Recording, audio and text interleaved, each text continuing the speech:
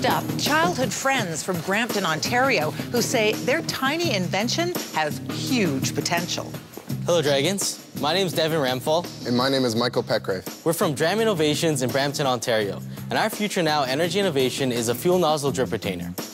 Currently, what happens at the gas stations, when a customer removes a nozzle from the fuel tank, a number of drops falls to the ground. We've designed a method of retaining these drops, which makes the whole pumping process much more efficient and much less wasteful. Let us demonstrate.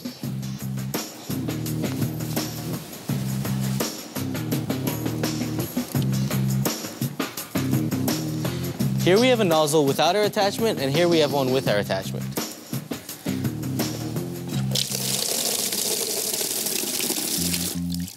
As you can see, the flow continued to flow even after he released the trigger. Now we'll try one with our attachment on it. As you can see, the flow stopped almost instantaneously and was virtually dripless. Now, I know these drops may not seem like a lot, but on a global scale, a lot of fuel is wasted due to the accumulation of these drops. Now, the fuel which falls to the ground and is evaporated into our atmosphere leads to the production of smog, which is detrimental to the environment and our health. This whole program is about future now. That's exactly what we've done. We've looked into the future, saw a problem, and brought the solution to now. It's not a matter of if this technology will come into play, it's only a matter of when. And this is why we feel we should win the shop prize of $100,000. Great, thanks, guys. Thanks for the pitch. I'd like you to go wait in the back. Thank you. But only one will walk away with the Future Now Energy Innovation Prize.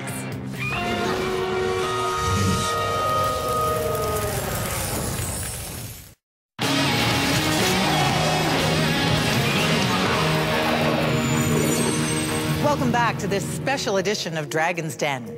Shell sent out the call for the brightest energy innovations in the country. Hundreds applied, and Shell narrowed the list to just 3.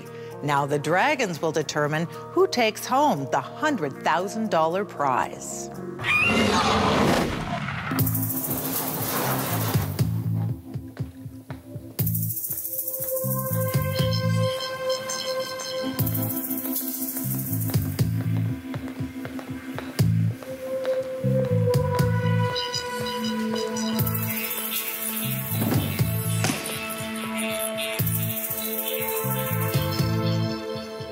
All right, well, welcome back, everyone. Thanks for your pitches. They were great. We're going to start asking questions to Devin and Michael. So, how long has this innovation been available? Similar innovations have been available since roughly 1993. So, what's different on this one? This one's different because a lot of the past patents have a lot of moving components, such as spring packs and valves. We have a completely static design with no moving components. Is there anything else out on the market like this? Is there more? I looked around and I thought there's a bunch of these things out there. Nozzles or the attachments? The attachment. The attachment, nothing in the market currently, like our attachment that we know of. That you know of? That we know of. We don't. Yours is different because it doesn't have any moving parts. Exactly. That's what's unique. Exactly. And do you have to buy the whole configuration or just the attachment on the end of the nozzle? Nope, just the attachment on the end of the nozzle. That's all we need. So how much does that cost? That must be very inexpensive. Just the attachment? No, Yeah. the attachment itself is maybe $20 a piece per unit. For me to buy if I'm the operator? For you to buy. Now, when the gas gets shut off and it stays in the nozzle, does that mean the next guy is going to have gas that you've paid for? Or how does that work? It's essentially a recycling process, and it's not uncommon. It actually happens right now. For example, the fuel in the hose, that was actually paid for by the person before you. Okay. So all we've done is we've extended that prime point. So there's going to be no money out of the gas company's pocket? No. They're going to make this, they're going to sell the same amount of gas, make the same amount of money? Absolutely, yes. We've actually spoken to past patent owners and figured out why, we asked them why this technology is not being done. Mm-hmm. And essentially where their downfall was they went to the nozzle manufacturers single-handedly. And the response they got back was, hey, nobody's crying about this right now, so why do it? So what we're trying to do is we're going to go to the nozzle companies and the gas stations with our fellow Dragons.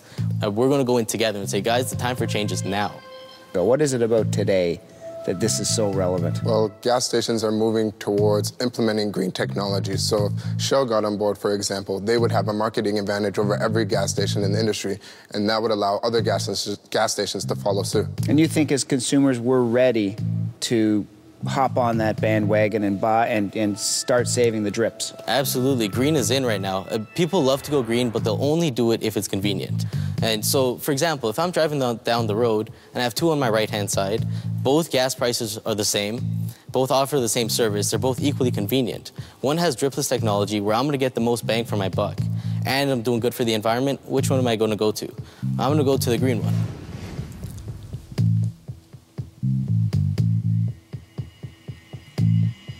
Thank you. Okay, thank you, James. Thanks, guys.